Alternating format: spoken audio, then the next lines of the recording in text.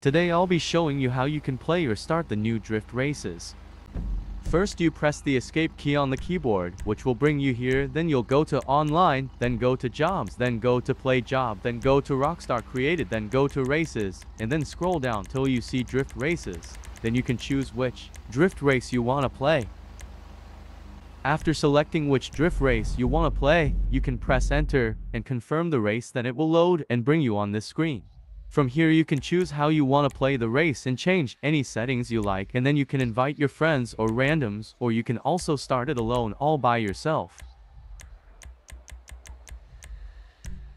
Press enter to start the race, and then if you have a custom vehicle with the new drift tune you can choose that, or you can choose the default cars with the drift tune. If you want to use a custom vehicle, there is a video on my channel which you can watch and get your custom vehicle with the new drift tune. Enjoy the new drift races, and thanks for watching.